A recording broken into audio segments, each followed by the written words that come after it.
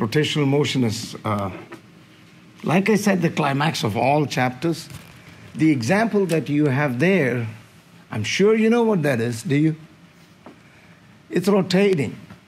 And when you look at that, you know that whenever an object is rotating, there is an axis of rotation. And in that case, the axis is passing straight through the middle, isn't it? So every rotating object has an axis of rotation.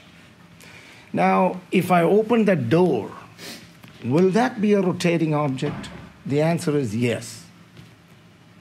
Where is the axis? It's on the hinges. It's not making a full rotation. That doesn't matter, but isn't it making part of that rotation? So that's, again, a rotating object. When you open the cap of a water bottle, is that a rotating object? Yes, it is. So rotation, we see that in life all the time. Our Earth itself is rotating on its own axis, isn't it, as it goes around the sun? So right there, you have circular motion and rotational motion, and you see the difference, see? Circular motion is where the Earth is going around the sun in the elliptical orbit, but rotational motion is where it's going around on its own axis. So that's a combination. So we will have that type of motion as we go through the chapter. Another example that I can give you is a ball rolling down a ramp. Think about that, a ball rolling down a ramp. What is that? That's a combination again. Is the center of that ball rotating? The center of the ball, is it rotating as it comes down the ramp? Come on. The answer is no, the center is not rotating. The center is moving in a perfect straight line. Can you imagine that? The center is moving in a straight line. Isn't it at the same height from the ramp? Yeah. It's moving in a straight line, but the ball itself is rotating. So that is a combination of what? Linear motion and rotational motion. So you see that rotational motion can be combined with either circular motion or can be combined with linear motion. So we have a fantastic chapter ahead of us. And problems become a little bit complicated because of the combination of motion. Okay, so but first some definitions. Usually I start with the definition of an angle because students don't realize what an angle is. An angle is the length of the arc divided by the radius. Length of the arc, in this diagram, the length of the arc is S. S is the length of the arc. You can see that red part. And the radius is R. Therefore, the angle is S by R. So, what is the unit of S? Arc length, that's measured in meter. Radius is also measured in meter, isn't it? That means angle technically has no units because both of these are measured in meters and the meter will cancel out. But there is a decorative unit for angle which we call radians.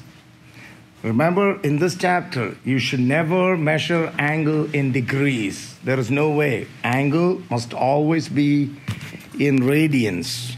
Take note of that.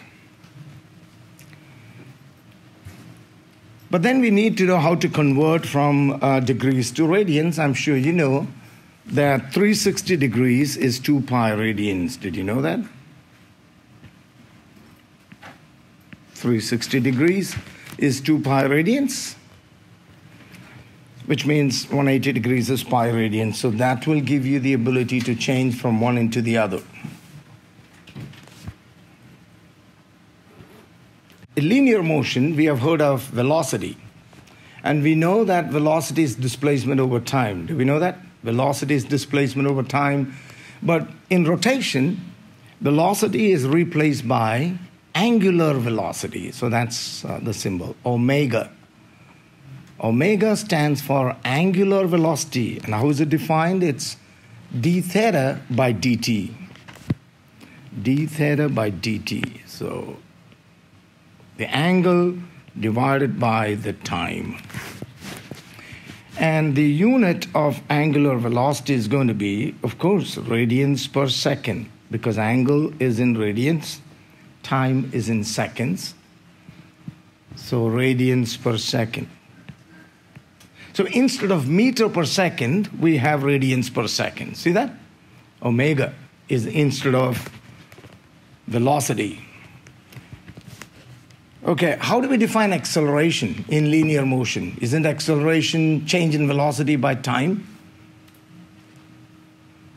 dv by dt is a. We're going to do the same thing here. There I'm just showing you how to change degrees into radians. That's what I'm trying to show you there. Okay, so radians per second is the... All right, let's move on. Oh, I also wanted to give you another formula before I move on. This is an important one. Frequency. What is frequency? F there stands for frequency. Frequency is the rotations per second. Now, it's up to you how much you write, how much you understand is up to you. Frequency is rotations per second, RPS, rotations per second. How many times it rotates in 1 second? And if you have the frequency, you can find the angular velocity just by multiplying it with 2 pi. Why? How many radians is one rotation? One rotation. 2 pi radians, isn't it? One rotation, 360 degrees, 2 pi radians. So if it makes f rotations in 1 second, that means the total angle is 2 pi times f in 1 second. That's why it's omega. So that's a very important formula. So you can find omega by using d theta by dt or 2 pi times f, where f is radians per second. Are you getting me? Now, angular acceleration, alpha. Alpha is, can you define alpha? You should be able to. Alpha is d omega by dt. d omega by dt. And the unit is going to be radians per second squared.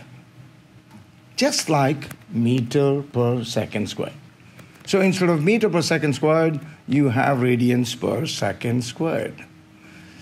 Now, I'm going to compare linear motion with angular rotational motion. Right there, you see, x is replaced by theta, v is replaced by omega, and alpha is in place of a.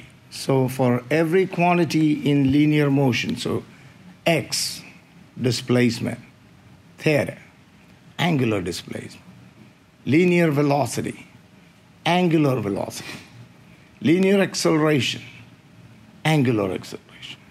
Are you making that connection?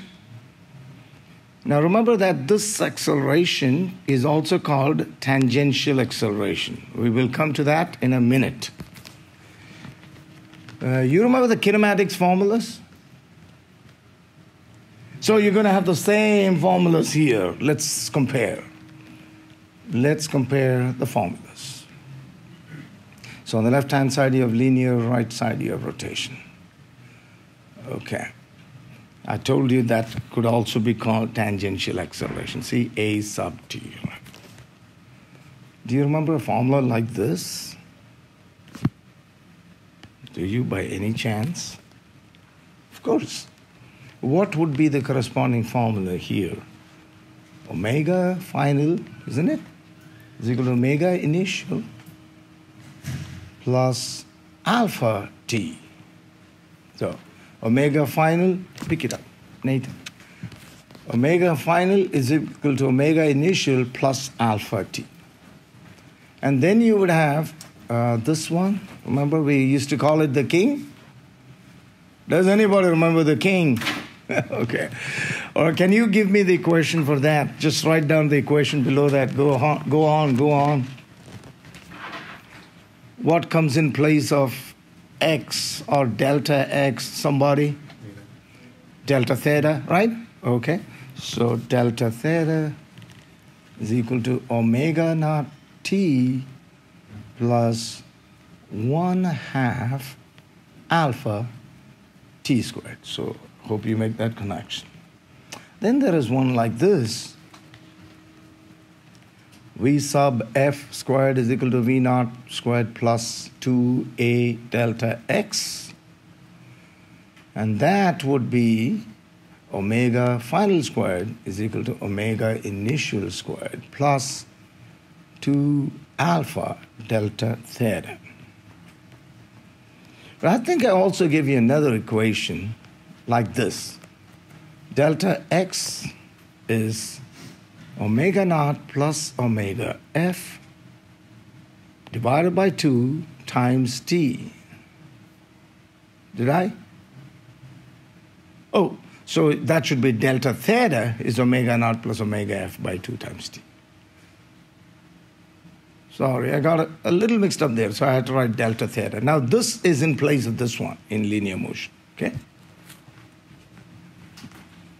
And of course there should be time for some reason. There's no time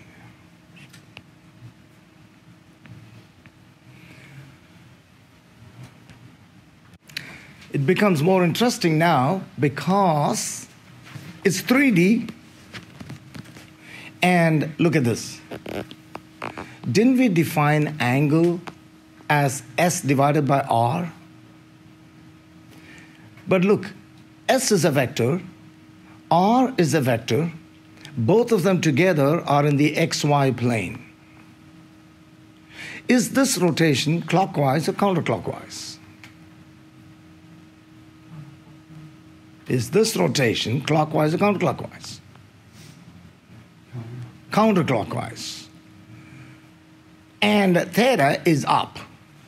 So if you all just take your right hand up, hoping that you know your right hand, and hold it like this, with the fingers showing the direction of rotation, the thumb will always give you the direction of the angle.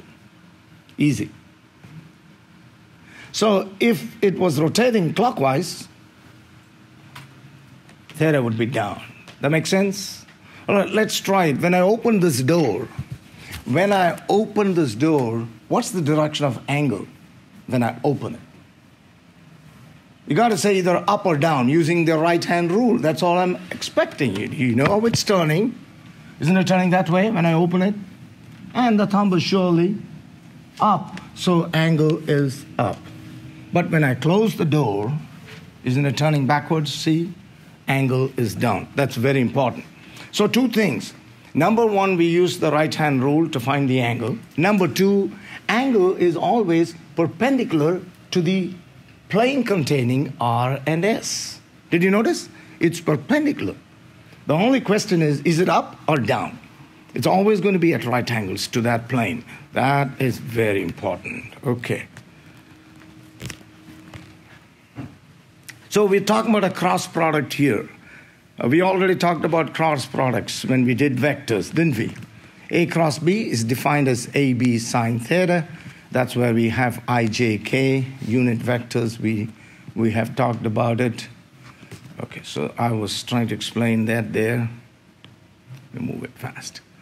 I was trying to say, so 3I plus 4J plus 5K. If that's the vector. I was trying to explain something there, but don't worry about that. But just take a look at this. This is copied and pasted because I'm a little bit lazy sometimes. So if you do ds by dt, wouldn't you be doing d by dt of r theta? Don't simply copy. Try to understand. This is in your textbook because S is r theta, isn't it? Come on. But whenever you use calculus, what do you do with the constants? You always, or if both are variables, assuming that these two are variables, do you know how to do the differentiation? The product rule? I'm sure you know. Keep one constant, take the derivative of the first one, isn't it? Plus, keep the other constant, do the same with the second one. Come on. Did you realize that? But when you look at these two terms, isn't the radius constant? When anything rotates, isn't the radius a constant? Therefore, what is dr by dt? If radius is constant, what is dr by dt? In other words, no. If radius is constant, how much does radius change with time? 0. Oh, let me try that again. If radius is constant, how much does radius change with time? 0. That's why the whole term becomes 0. You see that? So that leaves you with ds by dt is equal to what? Just this? Come on. And what is d theta by dt? Somebody? Angular velocity, good. And what is ds by dt? Linear velocity. So just now we connected linear velocity with angular velocity. What is the formula we get? It's coming down under, right there. We got the formula. That's what we get. Linear velocity is the product of r and omega. Linear velocity is the product of r and omega. Now this is also called tangential velocity. Tangential, you know why? Because it's always along the tangent. That's why it's called the tangential velocity. Okay, here is a question that I asked you. I told you that frequency is 120 RPM, but that doesn't sound right. Somebody tell me why. We never consider rotations per minute. We got to change it into rotations per second. Now, here's where some students make a mistake. How do you change this? We know it's 60 seconds is 1 minute, but some, unfortunately, they multiply. That is wrong. Because if something is making 120 rotations in a minute, it has to make a smaller number in a second. See? So when you do something, think about it. It's only making 120 rotations in a minute. In a second, it can only make 2 rotations. Did you understand? So when you do those conversions, if you are thinking, you will not make a mistake. Okay, so F is actually 120 divided by 60 RPS. That is 2 rotations per second. Once you get F, you can find omega, because I told you omega is what? 2 pi times F, is it? Yeah. So that means it's 2 pi times 2, which is 4 pi, and the unit is radians per second. So that's how we get omega. And once you get omega, you can find the linear velocity, because it's r times omega. And I think I told you that the radius is 10 centimeters, but centimeter doesn't work, so change it into meter, 0.1 meter. And then all you got to do is 0.1 times 4 pi, which is how much? Did anybody get the answer to that? 0.1 times 4 pi?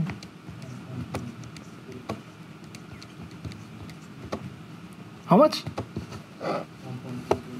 1.26, and the unit would be meter per second, because it's linear velocity. So there we have connected linear velocity with angular velocity. I think this is the best time to ask you another question. So, as you are still paying attention, here it is. So let's consider that it's a disk that is rotating. This time it's a disk, and that's the axis of rotation. And it is rotating at this omega. What is the omega? 4 pi? So this disk is rotating at that angular speed, okay? And I take 2 points on this disk. One point is very close to the axis, A. The other point, B, is further away. So this one has a radius RA. This one has a radius RB. I want to ask you this, and be careful when you answer. All right, think. That means just think. Assume that it's rotating counterclockwise. Here is the question. What is the angular velocity of particles A and B? Do both have the same angular velocity, 4 pi radians per second? For some reason, students struggle there. That's why I'm asking you. Do both particles A and... Is the question clear? do both the particles A and B have the same angular velocity? Yes. The answer is yes. All particles in a rotating object have the same angular velocity. Yeah, because by the time A completes one circle, doesn't B also complete a circle? Yeah. But their linear velocities are not the same. Which one has a bigger linear velocity? B, because it's making a bigger circle. That should make sense, because what's the relation between them? The relation is linear velocities r times omega. So, although omega is the same, since the radius is not the same, the one that has the bigger radius will always have the bigger linear velocity. Did you understand? Simple. Don't just confuse ourselves and blame physics for that. Because I'm explaining everything clearly. So I will use this same example to ask you another question, and be with me. Okay, the disk is rotating, and it's rotating with a constant angular velocity omega. All right? So omega is constant. It's like constant. Let's focus on particle A, just particle A. Now I want to ask you this. Does particle A have any acceleration? I said that omega is constant. So if I had asked you, does it have angular acceleration? The answer would have been no. Alpha is 0, isn't it? Because what is alpha? Alpha is d omega by dt. Omega is not changing, so alpha is 0. Agreed? But there is another acceleration. Who can remember? Thank you. Centripetal acceleration. Now, what's the direction of centripetal acceleration? Towards the center, along the radius. And we used to represent that with what? Symbol is A sub R. Correct? A sub R. So, whenever an object rotates, even if the angular velocity is constant, it's always going to have the radial acceleration or centripetal acceleration. You can also have it as A sub C. And what's the formula for that? V squared by R, isn't it? And what is that velocity there? Oh, we're talking about the tangential velocity, see? Be careful. Now I'm going to add something more. Now let's imagine, you see how much you have to listen? Now let's imagine that it's speeding up, like it's a ceiling fan. When you switch on a ceiling fan, it doesn't pick up speed, like of course. Omega changes, right? Omega changes. When omega changes, alpha is no longer 0. That means it has another acceleration, AT. It has a tangential acceleration now, because the tangential velocity is changing. And what's the relation? It's going to be R alpha. Just like R omega. Compare both. It's a perfect comparison, isn't it? We went from angular velocity to linear velocity. How? Multiplying it with the radius. Do the same. We go from angular acceleration to linear acceleration. Multiply with the radius. So that's what we're going to get next. So remember, there are two accelerations. One is tangential, the other is along the radius. Let me draw it for you. Then you would understand. Okay, I have a diagram there, but I'll draw another one. Okay. So that's rotation. You have a tangential acceleration, and you have a radial acceleration. And that should be at 90 degrees, corrected. Or maybe I should do a better job. That's better. Oh, okay. So that is AT. This is AR. So there is a tangential acceleration, there is a radial acceleration. Again, to remind you, which one is always going to exist? The radial acceleration is always going to be there, but tangential acceleration, only if omega is changing. Okay, let's move on. And that is what I've tried to bring out here. All right, so take a look at this. A little bit of calculus, but calculus is just used to get the idea. We already did that, didn't we? Did that. Didn't I tell you all this? Yeah. But why did I write it? Just to show you this. Just like S was the cross product of theta and R, linear velocity is the cross product of omega and R. Write that one. You just need to write this. Linear velocity is the cross product of omega and R. Hey, in a cross product, does the order matter? Yes, so be careful. So don't put it as R cross omega.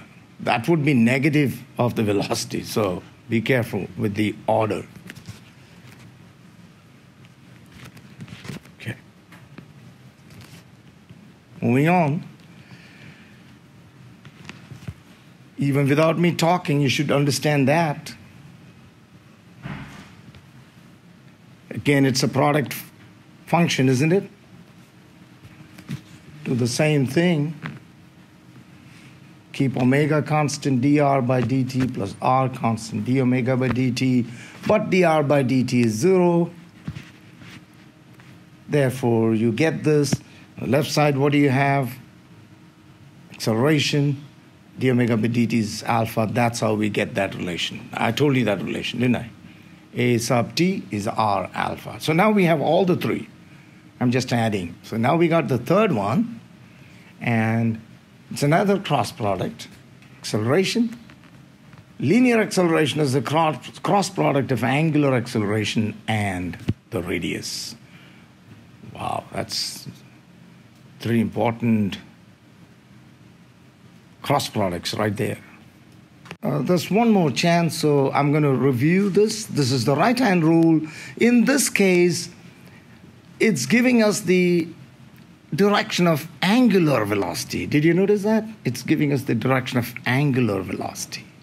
So I want to ask you a question and try to answer this. Use the right-hand rule and answer this question. Somebody is riding a bicycle, and the person is riding to the north. To the north. What's the direction of angular velocity? Think before you answer. A person is riding a bicycle to the north. What's the direction of angular velocity? Did you understand that if a person is riding a bicycle to the north, then the angular velocity is to the west? Did you understand that using the right-hand rule?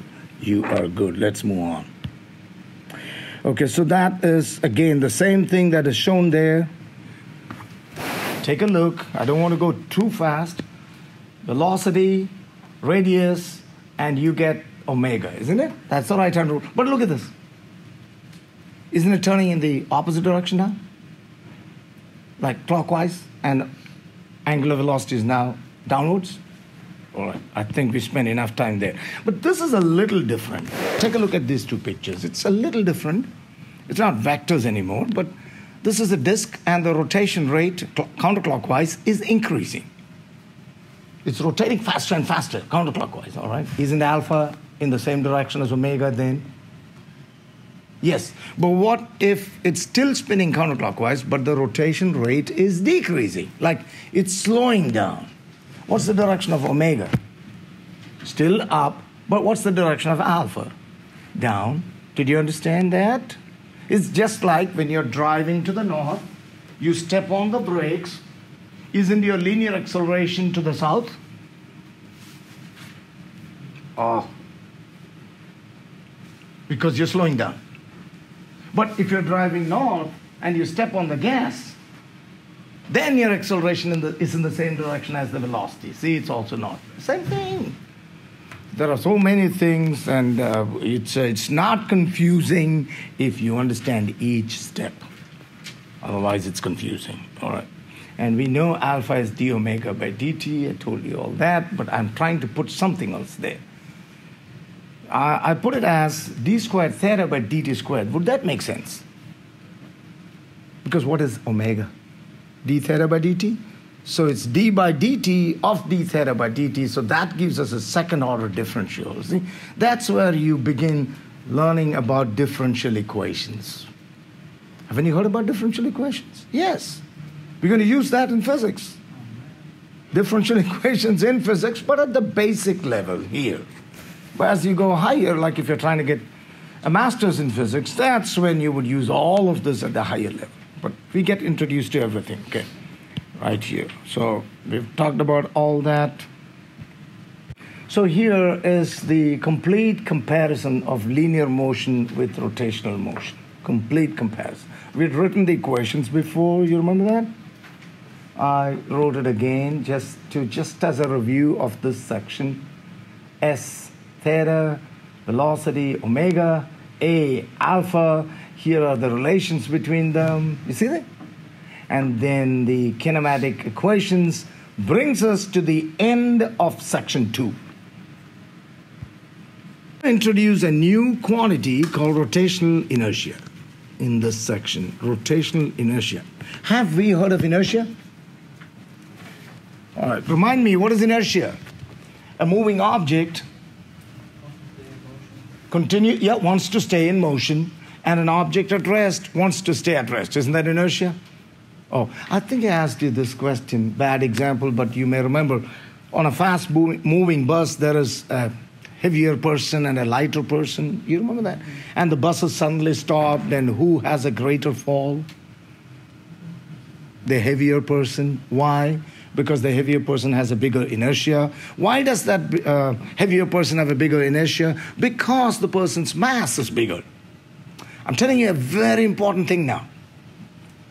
In linear motion, inertia depends on mass. Write that down. In linear motion, inertia depends on mass. So now, in rotation, what does inertia depend on? That's the question, okay? Now look at me. If you have a small ceiling fan and a bigger ceiling fan, and all other conditions are the same, and you switch them off. Now imagine that they were both rotating at the same speed, okay? Small ceiling fan and a big one. And you switch them off. Which one will continue rotating for a longer time before it stops? Easy. Which one? The bigger one. The bigger one will continue rotating for a longer time before it stops. That means it has a bigger rotational inertia. Why? Is its mass bigger than that of the smaller ceiling fan? Technically, yes. But let me change something. Let me say that these fans are made of different materials. So the bigger one is made of aluminum, and the smaller one is made of wood. Are you with me? So much so that both have the same mass. Is that possible? Yeah. Smaller one is made of wood. Or it might be thicker blades, whatever. So they have the same mass. Now, go back to the same question. They're both rotating at the same speed. You switch them off. Which one will come to rest? Taking a longer time. Will your answer change? The masses are the same. The masses are the same, agreed? So are you still going to say that the longer one will rotate for a bigger time? Is that what you... Yes. If so, you're right. But then we have a problem. That means rotational motion or rotational inertia does not just depend on the mass, because the masses are equal. It also depends on the distribution of the mass. It's like center mass, right? Or center mass. Correct? It's in the bigger one, isn't the mass distributed further away from the axis? Can you get what I'm trying to say? So remember that and write it down. Rotational inertia depends on three things. Rotational inertia depends on, number one, the rotational inertia depends on the total mass, of course. Number one, the total mass. Got to be writing faster too, okay? Number two, on the distribution of the mass. On the distribution of the mass. And number three, I was looking for some object. Number three, on the position of the axis. On the position of the axis. Okay, so imagine that this is rotating about if I put a rod here and that's the axis, it can rotate this way, isn't it? But can't I make it rotate about another axis? Sure, I can. Like I can keep it this way, drill a hole through this, pass a stick through this or a rod, and make it rotate that way, can't I? Come on. Will it have the same rotational inertia? The mass is the same. It's the same object. The answer is no, because rotational inertia also depends on the position of the axis of rotation. You see that? Is it like this? Is it like that? Now, when you look at bicycle tires, car tires, you know that the axis is passing right through the center of mass, don't we? So what are we trying to do there?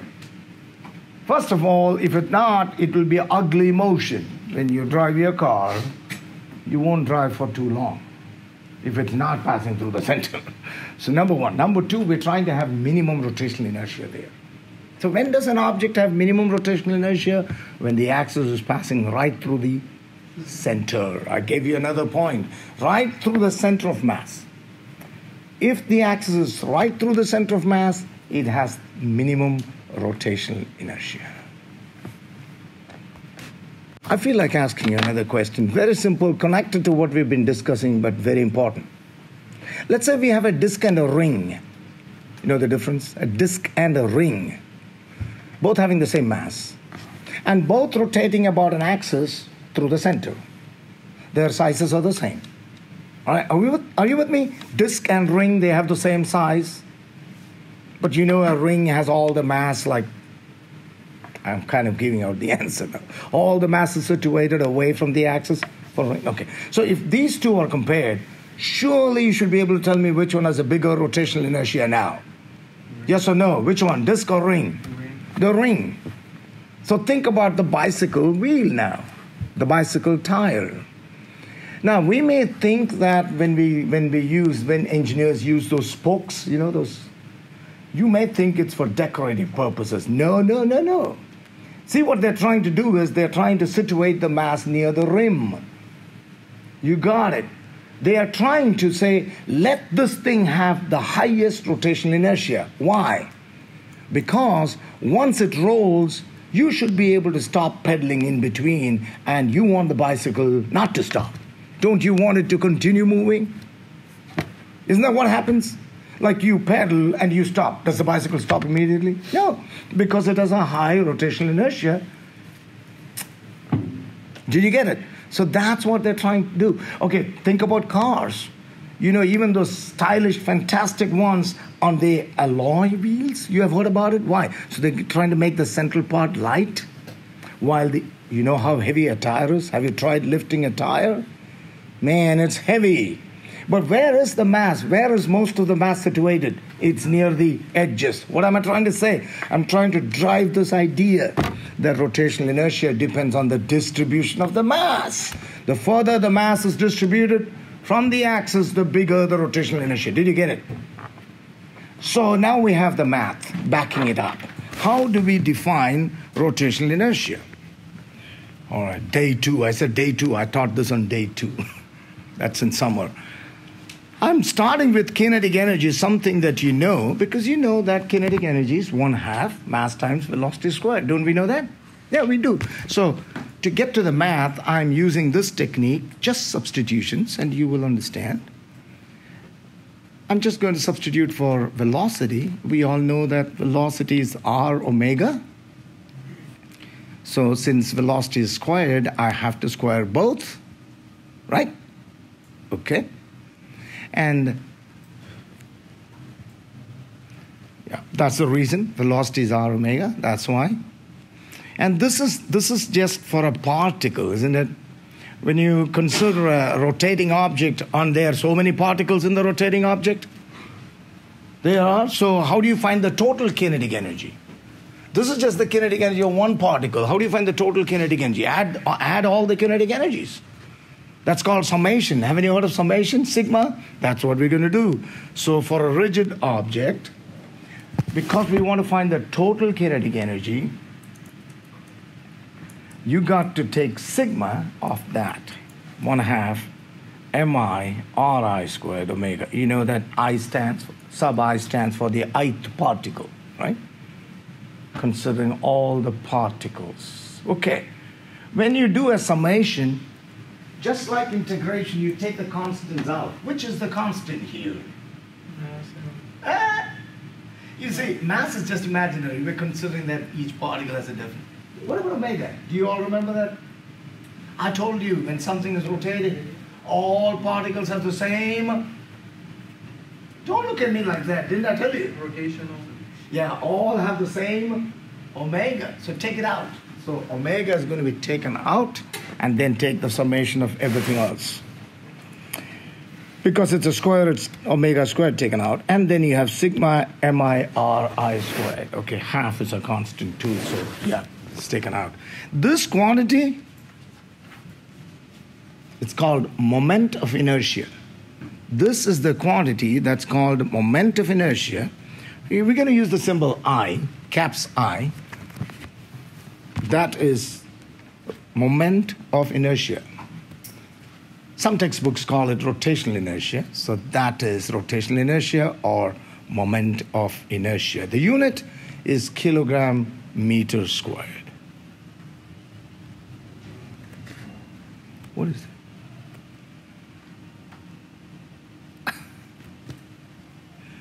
Write this down. Okay. I have that.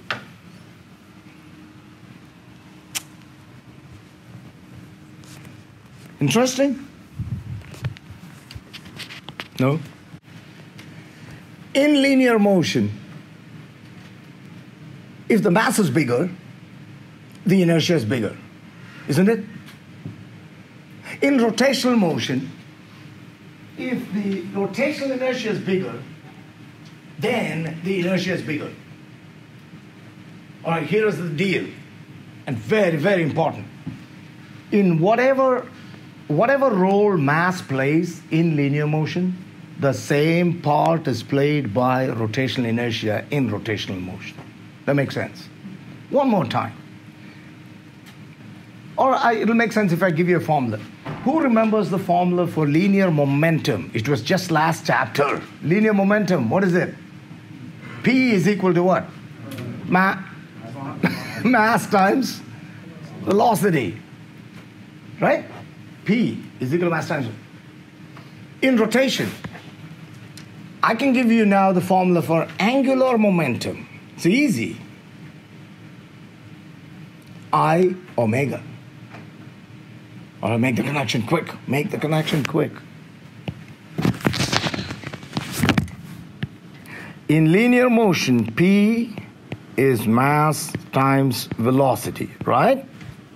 In rotational motion, L, angular momentum, is I times omega. Are you making the connection yet? Okay, wait. Kinetic energy, we just used that, but I'll do that again. Kinetic energy, 1/2 mass times velocity squared. That's in linear motion. Rotation. All right, let me put T and R. What's the formula? Can somebody help me? Imagine that I forgot. Somebody help me. I, okay, omega squared. See that? So now you see that wherever mass comes in linear motion, you're going to have I. Wherever mass appears, you're going to have I. Got it?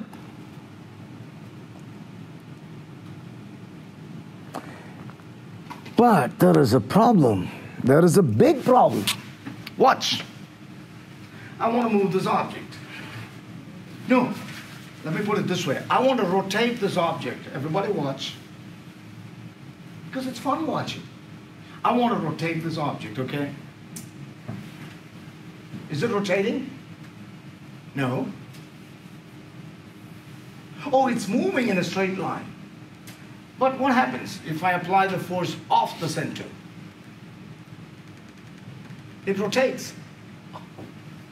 I'm applying a force, correct? As long as I apply the force in line with the axis or the center, it's going to have linear motion. Do you see this?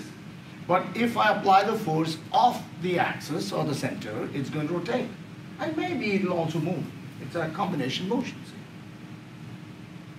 So whatever part force plays in linear motion, there is a new quantity called torque that's going to come in rotation. So everybody write torque.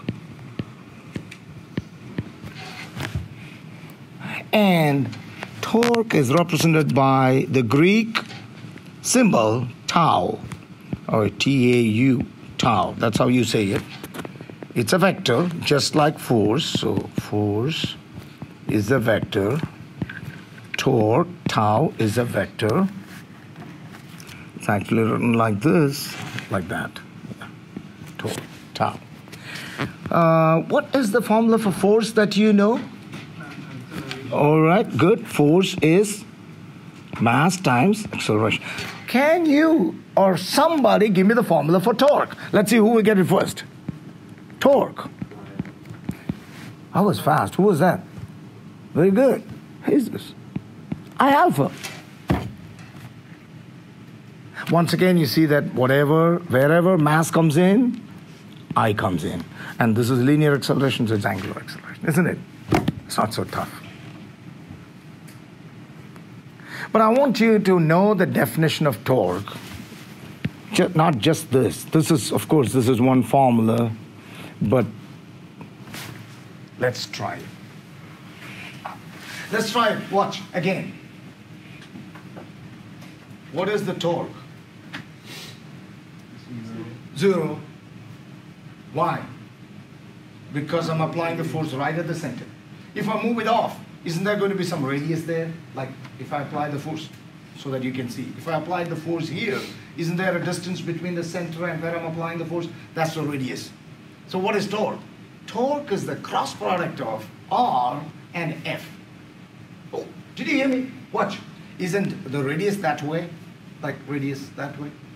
Imagine I'm applying the force here. I'm applying the force here. You saw that? So the radius is that way. Force is this way. What direction is it turning? Clockwise or counterclockwise? Counter. The way I showed you. Look. What's the direction of torque? Same right-hand rule. So what is torque again? Torque is R cross F. Write it down.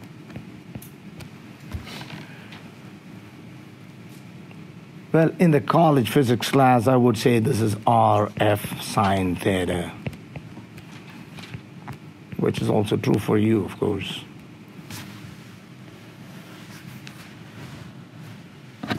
And I want to demonstrate something,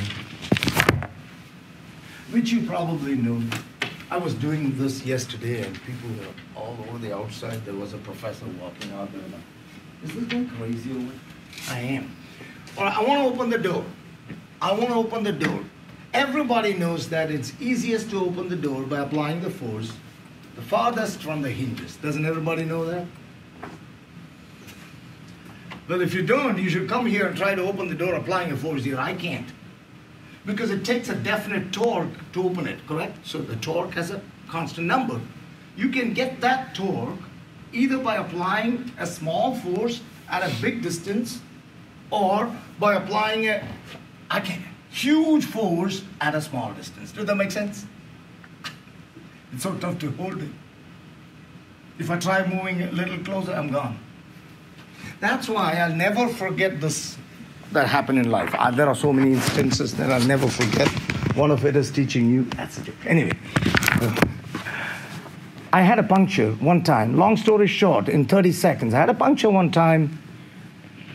And this is in India, driving, of course, and I had forgotten to take the tire rod. So I have the spare tire, everything, but I can't change it because I don't have the tire rod. So I had to wave, somebody stopped and helped me, or gave his tire rod, put the spare tire, forgot about it, and then I had to go, spare tire, you can't drive with that for too long. So I had to remove that. It would never come off. I could not get the spare tire off, and then I remembered. This guy who helped me was driving a huge truck. I was driving a tiny car. So the tire rod was much bigger. And he had used that, we both had used it to tighten the bolts. Now I was using my smaller tie rod. Do you all get what I'm trying to say? The length of the handle is smaller, so the torque is not enough. I had to hammer it to get the bolt loose. I technically had to hammer it. I hope you understood. I'll never forget that. Well, I'm always teaching physics, but at that time you are stressed out. You're not thinking about, it's a longer, so you got to apply a smaller force. You're not thinking about all that stuff. Let's go. When you're tightening it. Oh, my goodness. Haven't you seen pipe wrenches that come in different sizes? Screwdrivers that come in different sizes. Now I'm talking about the tip. Well, when the tip is bigger, the handle is also bigger, usually. Now, do you know why the tip is bigger? So it can give a bigger torque. Let me teach you how to open a water bottle. You really do not know. Believe me, you don't know.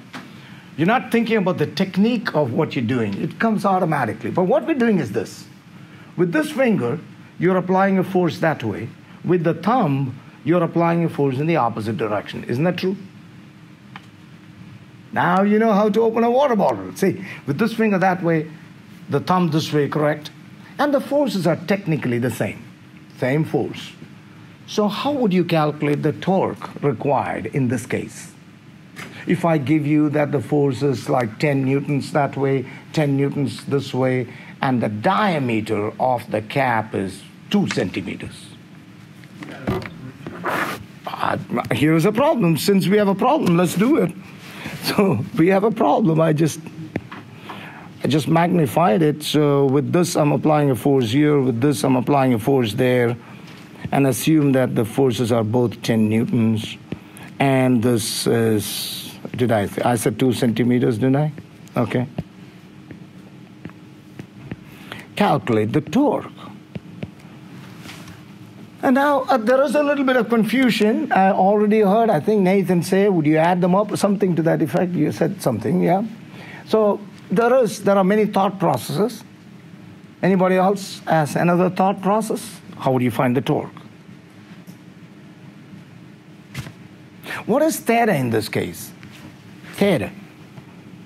All right, you remember R F sine theta? Theta is the angle between R and F. Hello?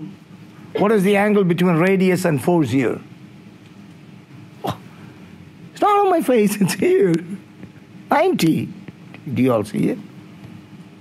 The angle between, so sine 90 is maximum, so it's usually torque is RF whenever theta is 90. So R times F.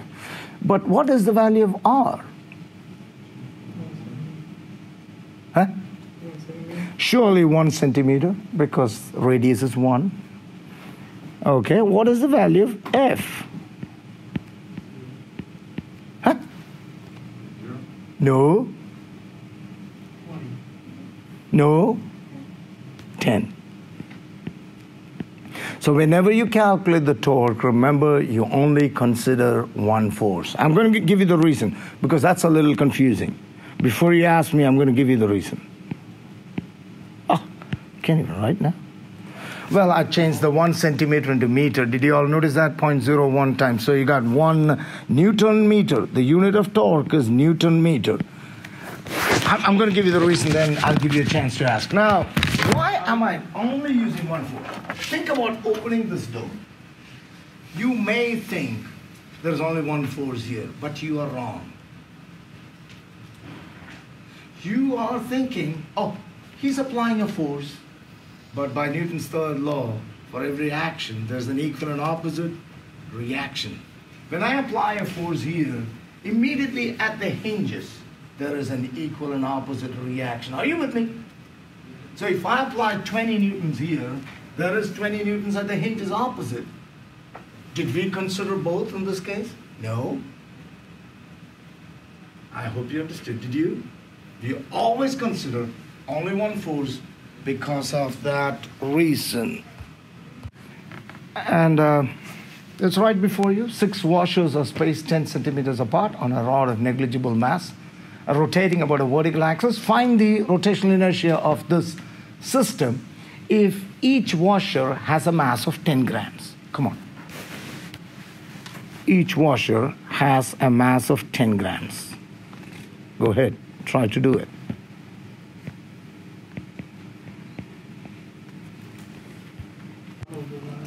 So you just calculate out the inertia for each washer and then add them up? Exactly. You got to find the rotational inertia of each one and add them up. That's why we always write I as sigma m r squared, isn't it?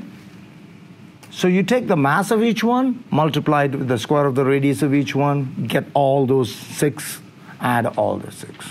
That's what you got to do. Even if you don't do the math, I hope you understand what we're doing. Okay, so the mass here is 0.01 kilogram. Is that correct? 10 divided by 1,000. Okay. And what is the distance? What is this distance from the diagram? What do you think it is? 15? No. Isn't it 25? 25. From the axis of rotation, because you have 10, 10, and 5. Oh, yeah. So, that's okay. 0.25 meter, right? So, what is the rotational inertia of that one? That one would be, come on now, 0.01 times 0.25 squared, which gives you something.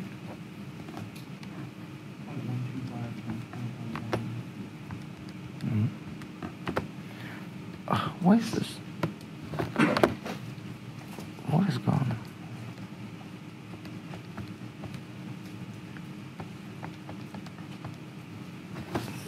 $6.25? Is that right? Huh? No. What do you get? Nobody's talking.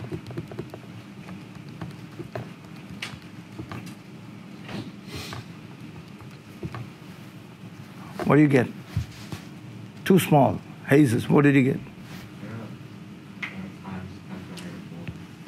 How much? 6.25 times 10 to the negative 4. Okay. 6.25 times 10 to the negative 4, and the unit would be kilogram meter squared. How would you find the next one? I'm not going to do everything. It's just wasting time. How would you do this one? 0.01 times, what's the distance? 0.15, isn't it? 0.15. So you would do 0.01 times 0.15 squared. Huh? Okay, let's go ahead. Do that also. Come on, tell me. 0.01 times, if you can quickly tell me, please. How much do you get for that? 0.25 times 10 to the negative? 2.25.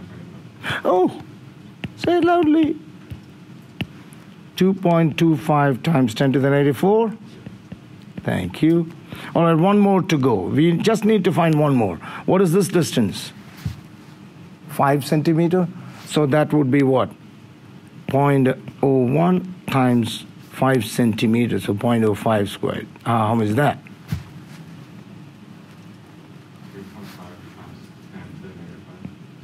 2.5 times 10 to the negative 5 kilogram meter squared. All right, add all these three numbers. And some of you are like, are you forgetting the washers on the other side? No, I'm not. Just add these three, and tell me.